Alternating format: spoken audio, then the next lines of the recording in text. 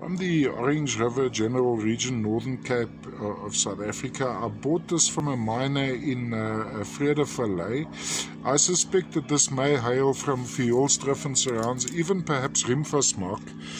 Lying flat like this, we have this view. So we have these quartz crystals jutting out, and coating those quartz crystals, sitting on top of them are these light green to yellow fluorite cubes.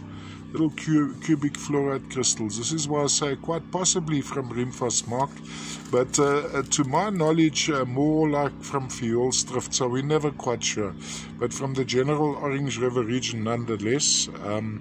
Nice colourful piece. I would display it at an angle like this, maybe at a slant like this, and of course what we want to focus on are these little fluorite crystals.